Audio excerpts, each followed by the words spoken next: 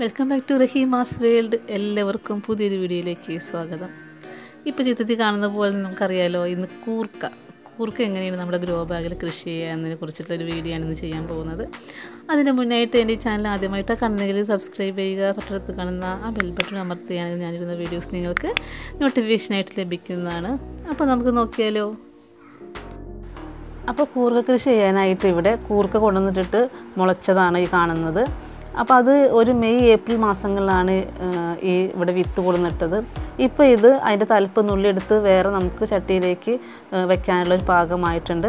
അപ്പോൾ നമുക്ക് ഇതിനകത്ത് ആവശ്യത്തിന് തലപ്പ് നുള്ളിയെടുത്തിട്ട് ഗ്രോ ബാഗിൽ നട്ടുപിടിപ്പിക്കാം.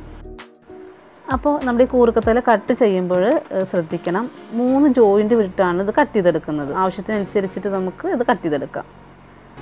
പിന്നെ നമ്മൾ ഇത് കട്ട് ചെയ്ത് ഗ്രോ ബാഗിലാണ് കൃഷി ചെയ്യാൻ ഉദ്ദേശിക്കുന്നത്.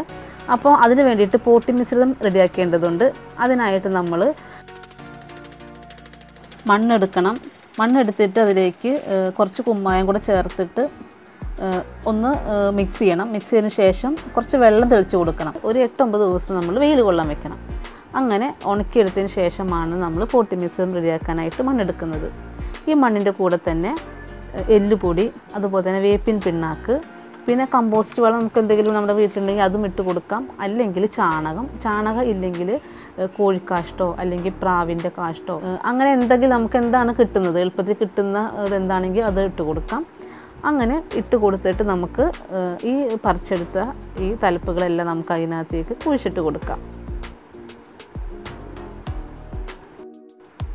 പിന്നെ ഇതിന് കാര്യമായ ഒരു കീടാക്രമണമൊന്നും കണ്ടിട്ടില്ല. അപ്പോൾ വീട്ടിൽ ഞാനിപ്പോൾ ഉണ്ടാക്കിയതിന് ശേഷം കീടങ്ങളൊന്നും ആക്രമിച്ചതായിട്ട് വന്നിട്ടില്ല. അപ്പോൾ വരുന്നതെന്ന് വെച്ച് കഴിഞ്ഞാൽ ഒരു നിമാവിരയാണ് സാധാരണയായിട്ട് കണ്ടുവരുന്നത്. അത് തണ്ടിലൊക്കെ മുഴ പോലെ വരും. അങ്ങനെ ആകുമ്പോൾ നമുക്ക് വിളവൊക്കെ കിട്ടാനായിട്ട് വിളവ് കുറയും അങ്ങനെ വരുമ്പോൾ.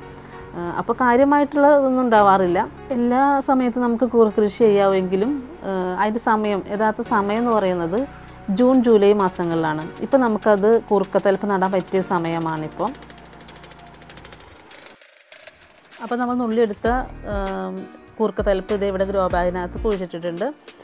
അത് ഞാൻ പറിച്ചിട്ട് കുറച്ച് സമയം കഴിഞ്ഞിട്ടാണ് എടുത്തത്. അതുകൊണ്ടാണ് ഇങ്ങനെ വാടിയിരിക്കുന്നത്. അപ്പോൾ നമുക്കിങ്ങനെ കുഴിച്ചിടാം.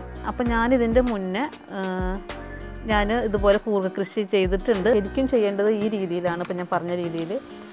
പക്ഷെ ഞാൻ ആദ്യം ചെയ്തത് എങ്ങനെയാണെന്ന് വെച്ച് കഴിഞ്ഞാൽ, കൂർക്ക മുളച്ച് കഴിഞ്ഞപ്പോൾ ഞാൻ ഇതുപോലെ വെറുതെ കൊണ്ടുവന്നിട്ടു. അങ്ങനെ കൊണ്ടുവന്നിട്ടത് അത് അവിടുന്ന് മുളച്ചപ്പോൾ എനിക്ക് അവിടുന്ന് അത് പറിച്ചെടുത്ത് മാറ്റിയിട്ടിടാനുള്ളൊരു സമയം കിട്ടിയില്ല.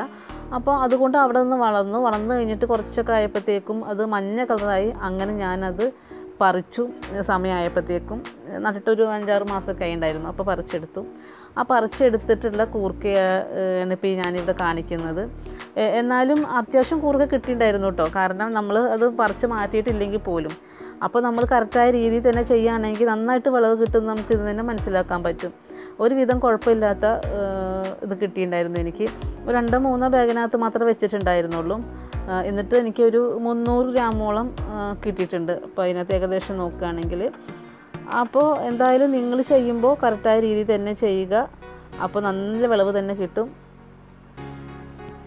പിന്നെ ഇനിയിപ്പോൾ ഇത് ഈ സമയത്തൊക്കെ ഒന്ന് പറിച്ച് നടുകയാണെങ്കിൽ ഏകദേശം ഒരു ജനുവരി സമയമൊക്കെ ആകുമ്പോഴത്തേക്കും ഇതെന്തായാലും ഇലയ്ക്ക് ഒന്ന് മഞ്ഞ കളറൊക്കെ വരാൻ തുടങ്ങും. അന്നേരം നമുക്ക് വിളവെടുക്കാവുന്നതാണ്.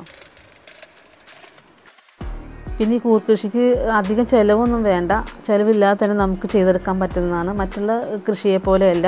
അപ്പോൾ കുറച്ച് ആളുള്ളവരാണെങ്കിൽ തറയിൽ തന്നെ ഈ പറഞ്ഞ പോലെ തന്നെ നടാൻ ശ്രമിക്കുക. ഇനിയിപ്പോൾ സ്ഥലമൊന്നും ഇല്ലാത്തവരാണെങ്കിൽ വിഷമിക്കേണ്ട യാതൊരു കാര്യമില്ല. ഗ്രോ ബാഗിൽ തന്നെ നന്നായിട്ട് തന്നെ വിളവ് കിട്ടുകയും ചെയ്യും. ഗ്രോ ബാഗ് അല്ലെങ്കിൽ ചാക്കോ എന്തെങ്കിലും ഇതിനകത്ത് മണ്ണ് നിറച്ചാലും നമുക്ക് കിട്ടുന്നതാണ്. അപ്പോൾ എല്ലാവരും ഇങ്ങനെയൊക്കെ ഒന്ന് ചെയ്ത് നോക്കുക. തീർച്ചയായിട്ടും നമുക്കുള്ള പച്ചക്കറികൾ നമ്മുടെ വീട്ടിൽ തന്നെ നമുക്ക് ഉണ്ടാക്കാൻ സാധിക്കും. പുറത്തുനിന്ന് നമ്മൾ വിഷമടിച്ച ഭക്ഷണമൊന്നും വാങ്ങിക്കേണ്ട ഒരു ആവശ്യവുമില്ല.